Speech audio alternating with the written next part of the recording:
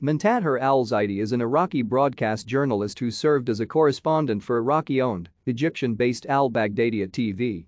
As of February 2011, al-Zaidi works with a Lebanese TV channel. On 16 November 2007, al-Zaidi was kidnapped by unknown assailants in Baghdad.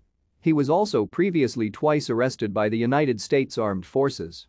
On 14 December 2008, al-Zaidi threw his shoes at then U.S. President George W. Bush during a Baghdad press conference while shouting, "This is a farewell kiss from the Iraqi people, you dog." Al-Zaidi suffered injuries as he was taken into custody, and some sources said he was tortured during his initial detention. There were calls throughout the Middle East to place the shoes in an Iraqi museum, but the shoes were later destroyed by U.S. and Iraqi security forces.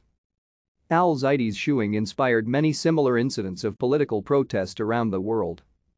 Following the incident, al-Zaidi was represented by the head of the Iraqi Bar Association at trial. Thank you for watching. Like and subscribe if you would like to view more of our videos. Have a nice day.